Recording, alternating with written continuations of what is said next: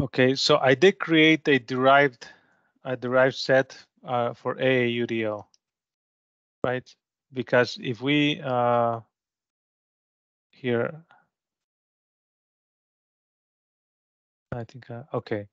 So if you see what I did here is for the Boolean, although it's a Boolean attribute, we're using IO auto assignment, and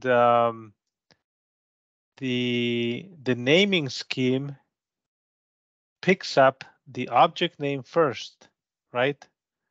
So when you go to runtime, it doesn't see the delimiter, right? So the delimiter at that point is too late. Okay, so we need to use a different mechanism for SweetLink to be able to recognize this as a Boolean. And one of them is the last part of the dot field, the .01. So if you put a dot followed by a bit field, it'll assume it's a Boolean, right? So you notice that in my naming scheme, I did that 0.1.01.02. So this is bit 1. This is going to be a unique bit in the for each object. Okay, then moving to the floats, the problem is the same because again, in IO auto assignment, if you go to runtime, it'll pick up. If we look in object viewer, actually, let me bring up object viewer here. You'll see what I mean by that. If you look here, actually, if we look at the SMC better.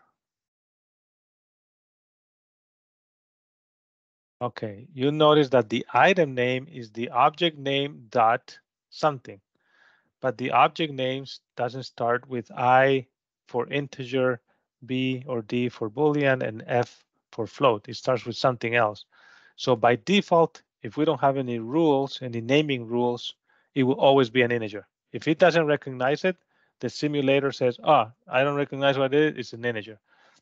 So what we did is to characterize it as a Boolean, we added the dot numeric.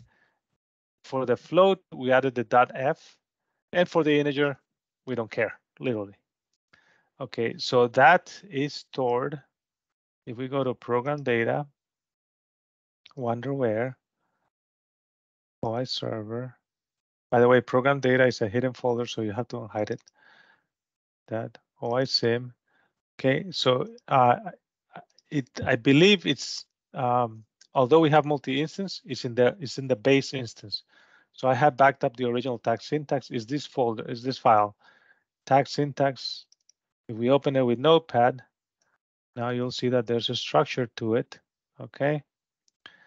And here on the top, everything that is a whack whack is a comment to the file. Okay. So here, for example, this is the explanation of the rule for the following line. So assign a Boolean to any tag that ends with a dot followed by a number. So this is exactly what we are using for that rule for Boolean. Okay, the next rule is assign a float to any tag that ends with a dot followed by an F.